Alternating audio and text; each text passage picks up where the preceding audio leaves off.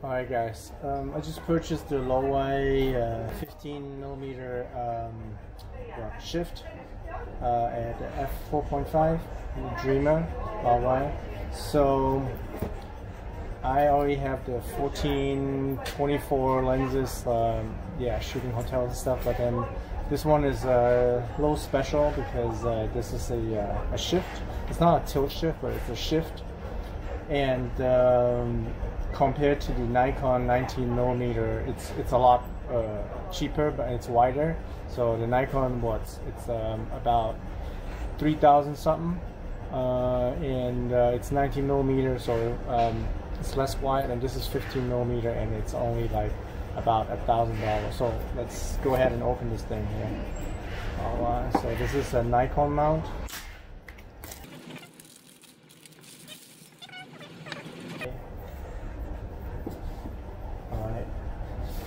This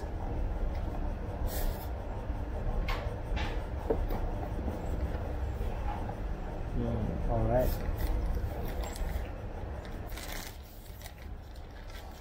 So this is a plastic pouch here. So these Laowa lenses are pretty small relatively compared to the regular Nikon lenses or Sigma, but this one is pretty heavy actually. That is what it looks like. So let me. Okay, what else inside? There's some instruction manuals and stuff. Let me put this aside. So we're gonna mount this on the Nikon.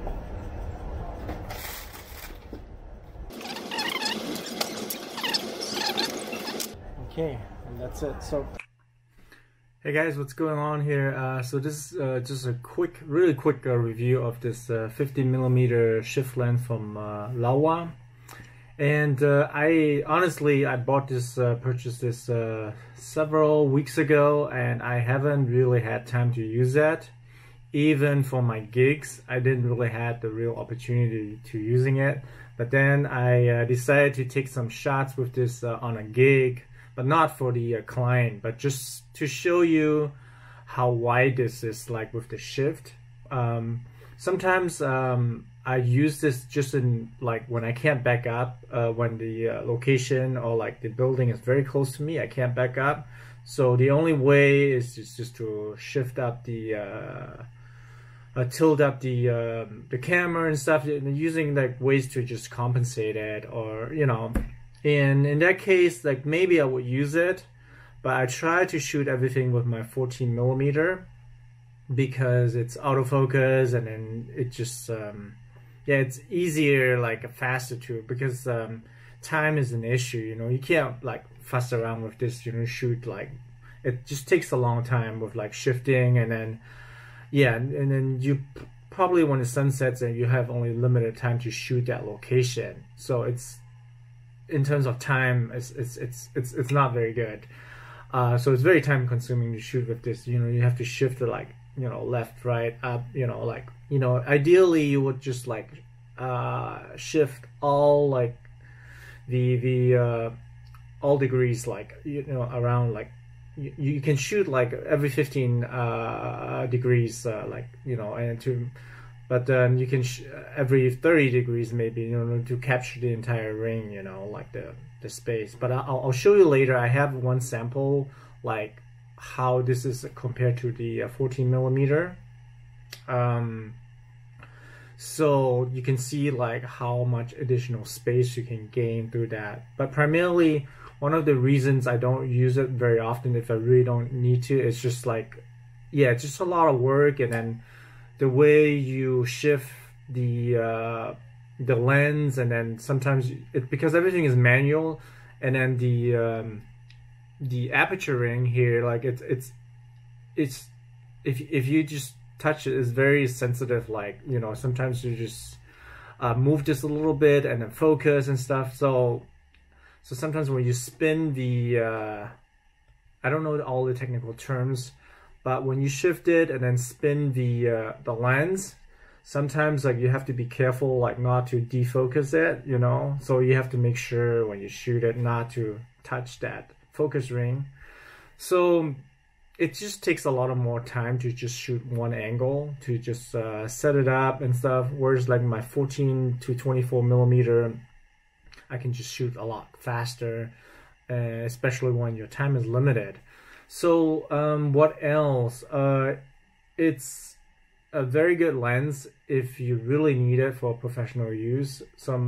Most of the time I can capture my shots in terms of interiors, exteriors, with the widest shot, like 14 millimeter.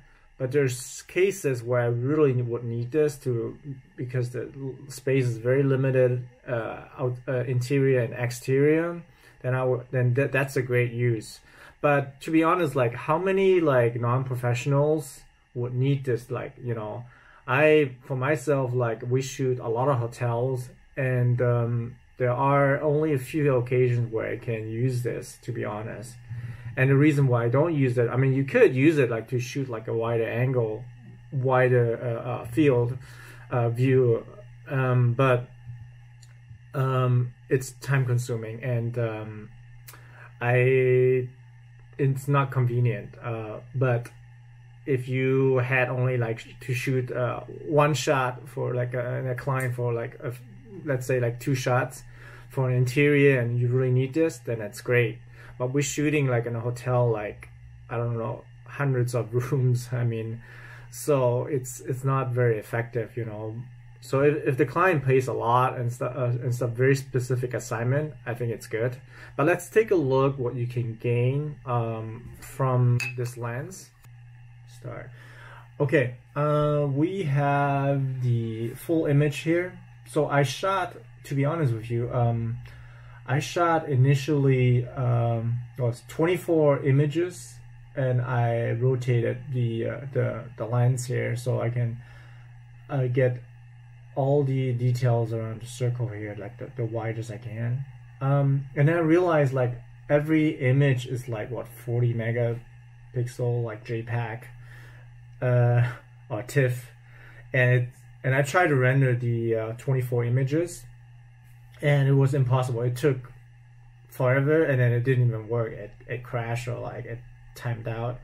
And then I tried with 12 images, so every 30 degrees, and that's the result.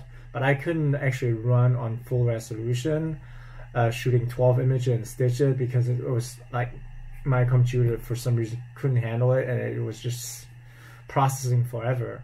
And then I tried to decrease the resolution to half, so from 8,000 pixel to 4,000, so decreased by half. And then I was able to actually render 12 images, and that's the result of 12 images. So that's the full field of view, what you can get from a 15 millimeter Laowa from shifting. So let me show you my 14 millimeter, the reach of my 14 millimeter. So that's my 14 millimeter, what you can get from 14 millimeter. And let me see, where's the 4? So that's about the 50 millimeter. So I shot this with my 14-24, and that's the actual 50 millimeter. Let me just show you the. So that's the 15 millimeter.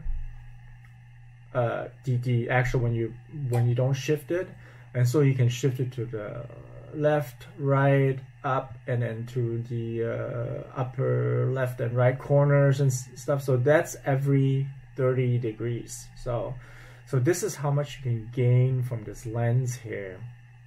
Now it's very useful. I mean, so if you can see, let me take this off. So if you don't know like what the 14 mil in comparison to 14 millimeter, you would say like, oh, that's pretty normal, you know, with a wide angle. But then that's actually very extended already, and you have, yeah, just standing here like right at the corner, and you have this 14 millimeter.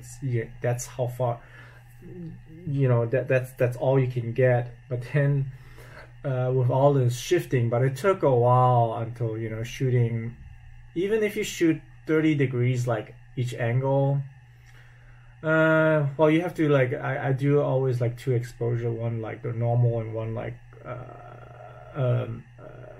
in brackets, basically like two exposures. So you have like a lot of exposures here. So yeah, so it's pretty wide here, as you can see here.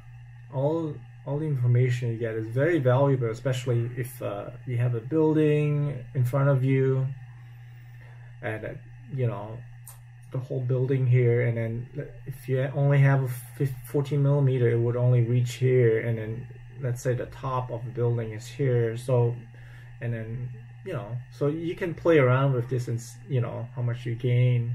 Very useful if for professional use, for like certain shots where you really need it. But for people who don't really use it for professional use, you know, they can just work around it, tilt your camera up, you know, and then work it out in Photoshop, or yeah, just find ways to stitch it, you know. But yeah, I would say I would use it probably, to be honest, like for my shots, maybe 5% out of, you know, 5% of this lens if I shoot all these hotels and stuff. So maybe, yeah, maybe per hotel, I would say out of like 40 shots that we deliver to a hotel, maybe 1 or 2 max, you know, that I'm using this lens for. Other than that, yeah, that's the reality. So yeah, that's just a real quick. So I don't know all the technicalities about sharpness and stuff.